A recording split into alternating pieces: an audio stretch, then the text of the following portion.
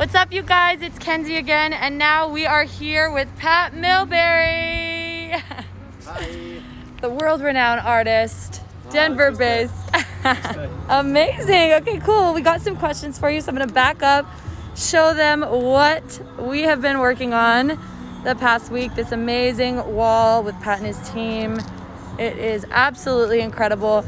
So I have a couple of questions for you. First things first, I want to know, where does your inspiration come from? I mean, it comes from the heart, really. When you love something, when something makes you feel a certain way through passion and energy that has always really driven you to do something that makes you happy and hopefully makes a lot of other people happy, but you can't always make everyone happy. Yeah. So I would say, as far as inspiration, coffee really drives a lot of my inspiration. Yes. I've been a big fan of the subcultures of our world.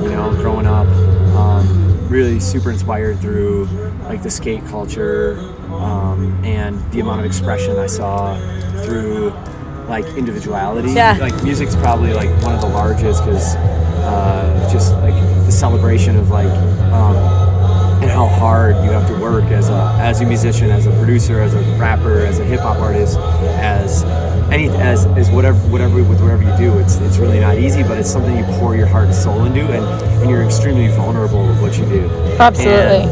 And that to me speaks volume, because you're not just programmed as a person to do something you think you should be doing and have a safety net. And to me, inspiration really comes from being hungry and not having a safety net. And so for me, my